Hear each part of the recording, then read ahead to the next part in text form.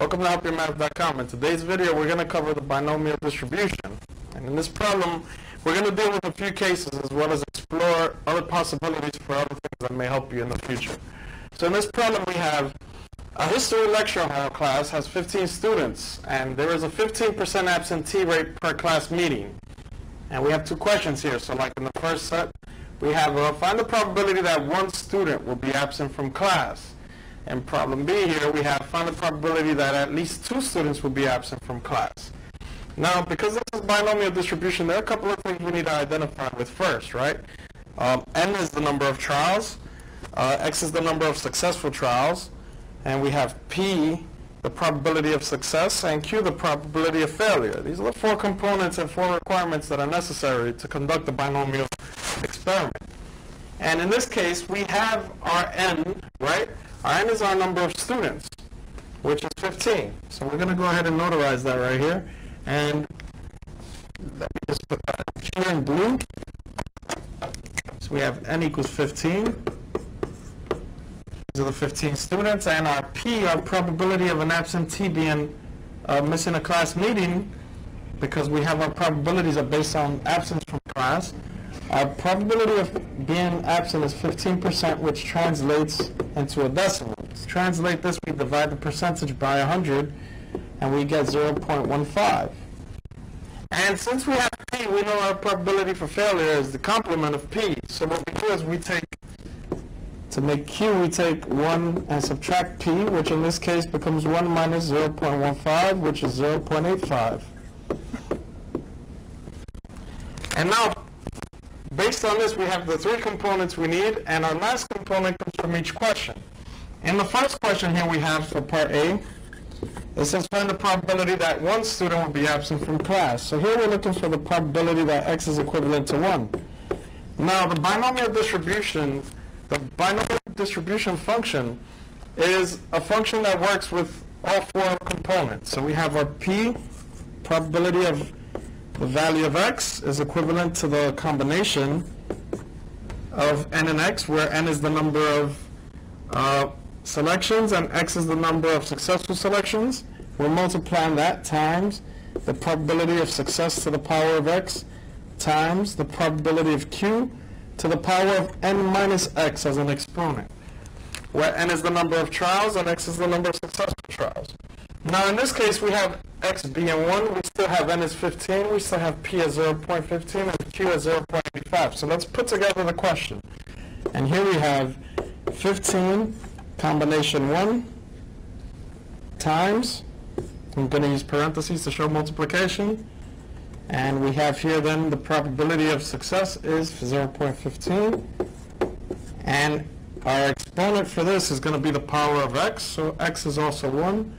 Put a 1 up here. We're multiplying that times the probability of failure to the power of N minus X. Now N is 15 and X is 1, and 15 take away 1 gives us 14. And now the next step is we want to run all of this on our calculators, right? So I'm going to run, for the most part, these and simplify them as much as we can. Anything to the power of 1 is whatever's inside, and this 15 combination 1 gives us just 15. You can run this on your calculator by putting 15C1 on your calculator using the combination formula for calculators. And here we have 15, 0.15, and finally 0.85 to the power of 14. And this is a little bit harder to simplify, so I'm going to just leave it right there for now. Now to compute this, when you compute this with your calculator, you're going to get a long decimal number. And what you want to do is take this answer to at least 4 decimal places. And maybe add the next decimal place for the case of rounding. And I'll show you guys how that looks. So we're going to get 0.23123. And this continues, but we don't need any other positions. What's important here is that we have the 5th one to round the 4th decimal position.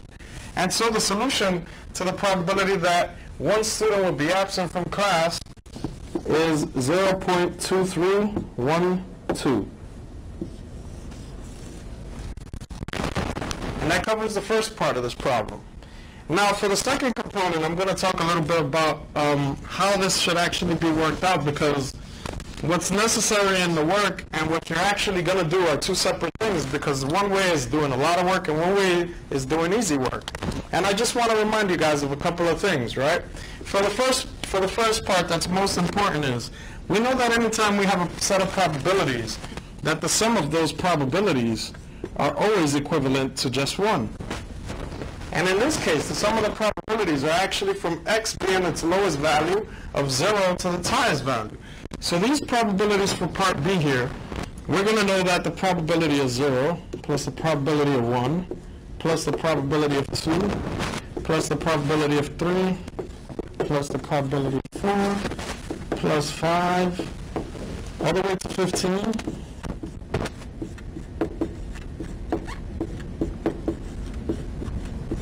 plus 9, this is a long list, plus 10 plus 11 plus 12 plus 13 plus 14 plus 15 will all be equivalent to 1. And that's because the sum of every probability should always add up to 1. And we know this from discrete probabilities, right?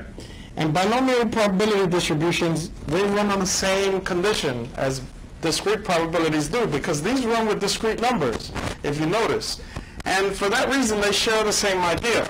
And now for problem 2, what we wanted to do here is find the probability that at least 2 students will be absent from class. And if we know anything of the term at least 2 students, right, we know that this becomes at least 2, right? And we know the term for this is referencing that x is greater or equal to 2. And so if we put here the probability that x is greater or equal to 2, it means we have to find the probability of each of these. 2, 3, 4, 5, 6, 7, 8, 9, 10, 11, 12, 13, 14, and 15, and add them just to get the solution to this problem.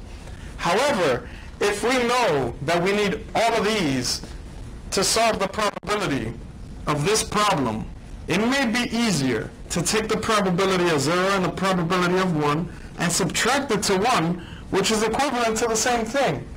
And so to get this probability, we know this is going to be equivalent to the probability of 1 minus the probability of 0 plus the probability of 1.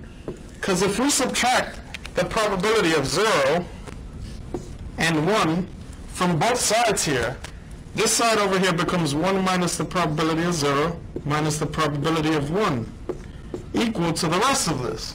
And they become equivalent because all the sums of the probabilities are always equivalent to 1. And so to do this problem, we can make our life a lot easier than finding every single one of these.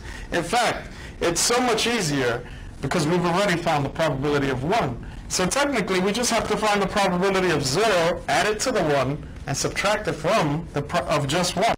So here, let's find the probability when x is 0, right? The probability of x being 0 gives us 15 combination 0 times the probability of success is 0.15 to the power of x, which in this case, x is 0, so we put the 0 up here as the exponent.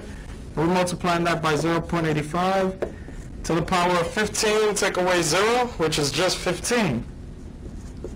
And now using a calculator, we can calculate this result, right? And when we calculate this result, we know this goes to 1. This also goes to 1. So what we're looking at here is just 1 times 1 times 0.85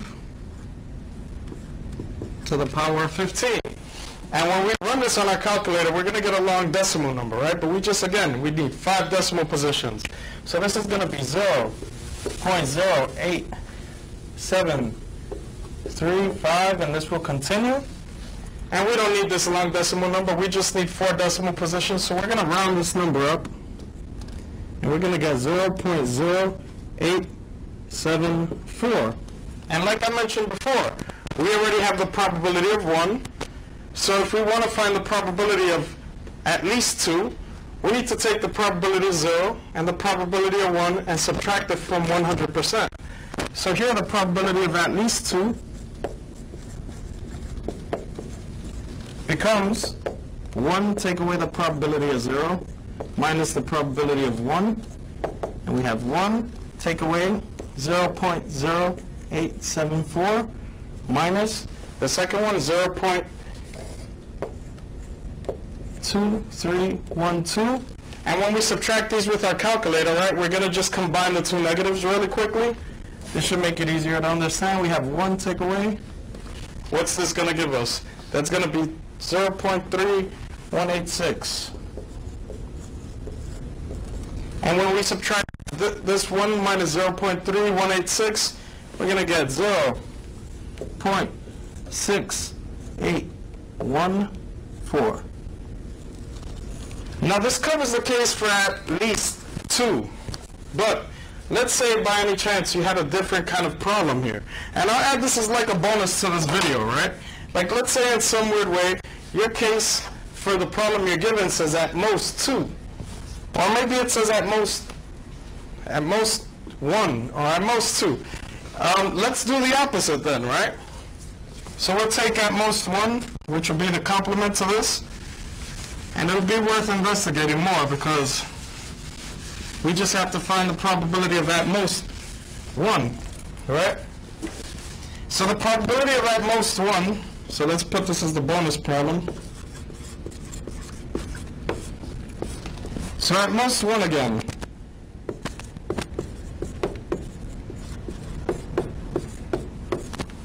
The way at most 1 works is you can't have more than one student being absent. So which probabilities does it pertain to? Instead of the at least, which requires the number and everything above, at most requires the number inclusive and everything below. So here we have the probabilities of x being less than or equal to 1. And this involves only 1 and 0. In this case, it would be more effective to just do these two, combine them, and be done because there's only 2 probabilities to do. And lucky for us, we have both of these probabilities on the board already, right? Because the probability of 0 is 0.0874. And the probability of 1, which I still have right here conveniently, is 0.2312. And now when adding these two, 4 and 2 make 6, 1 and 7 make 8, 3 and 8 make 11, that makes it 3.0. So the probability of having at least one, at most one student that would be absent would be 31.86% when converting this to a percentage, right? Thank you. That concludes the video.